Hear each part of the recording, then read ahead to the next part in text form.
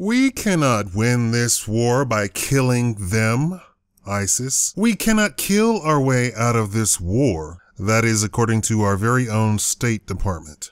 State Department Deputy Spokesperson Marie Harf told Chris Matthews that we cannot win this war against ISIS by killing them. So what is her solution to stopping radical Islamic terrorists from murdering and taking over territory? Job opportunities.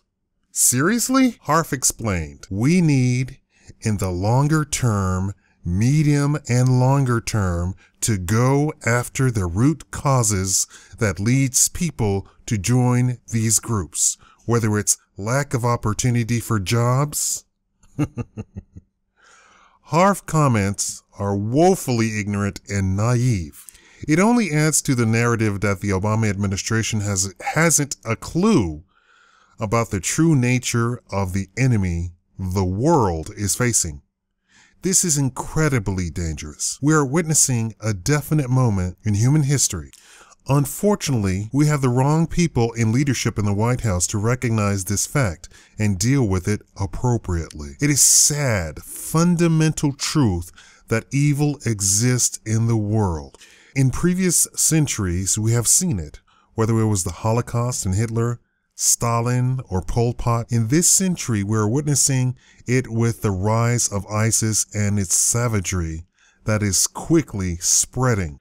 The Obama administration will try and tell you that ISIS is not Islamic. That is fundamentally false. Can we finally do away with the fiction that has been perpetuated that the Islamic State and radical Islamic fascism doesn't have to do with Islam? At its core, ISIS is Islamic in its purest sense. Yes, it is an archaic view of its religion, but it is motivated entirely by a fundamental following of Islam. For the Obama administration, to ignore this means that it will remain a false understanding of the enemy and therefore lack the appropriate response to deal with it. Obama is disconnected from truth and reality, blinded by a rigid ideology. This is why the American public aren't buying it when Obama and Kerry try to tell us that we are winning against ISIS. This is just simply not the case. The American people aren't as dumb as Obama may believe.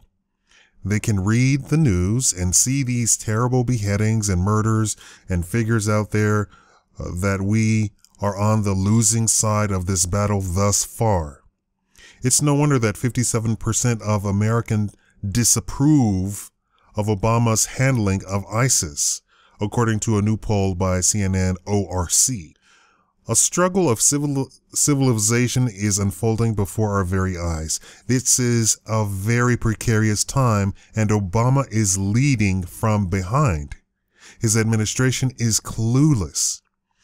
ISIS brutality isn't about jobs. It is about a fundamental drive to establish an Islamic caliphate.